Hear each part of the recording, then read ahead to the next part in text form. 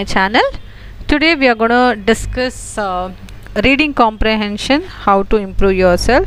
The reading comprehensions part of the English paper consists of passage with some important questions asked in the English paper as reading comprehension. In this you would be given passage out of which questions would be asked. Many students find this difficult and complain about not being able to understand the passage well. If you are one of those UPSC aspirant who struggle in this aspect, we are going to give you a complete informations or basic English from the beginning that would help you or enhance your knowledge to improve your communication skills. And I would be explaining everything in English and partially I will give you in Kannada, English and Tamil and English, Hindi, that you can read it by yourself.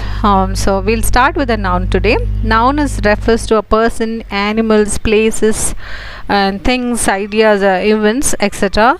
Noun encompasses most of the word of languages.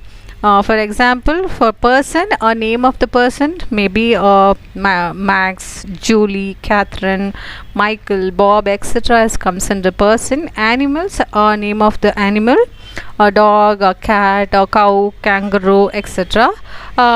Name of the place is name of the London, Australia, Canada, Mumbai, etc.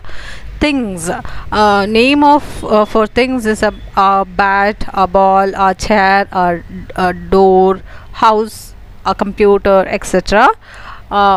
Ideas, a name of for an idea is a devotion, superstitious, happiness and excitement, etc. comes under the ideas. And today we are going to see certain types of nouns. We have 8 types of noun. It's not a part of speech, it's under noun itself only we have 8 nouns, that is proper noun and common noun, abstract noun, concrete noun, countable noun and non-countable noun, and collective noun and compound noun.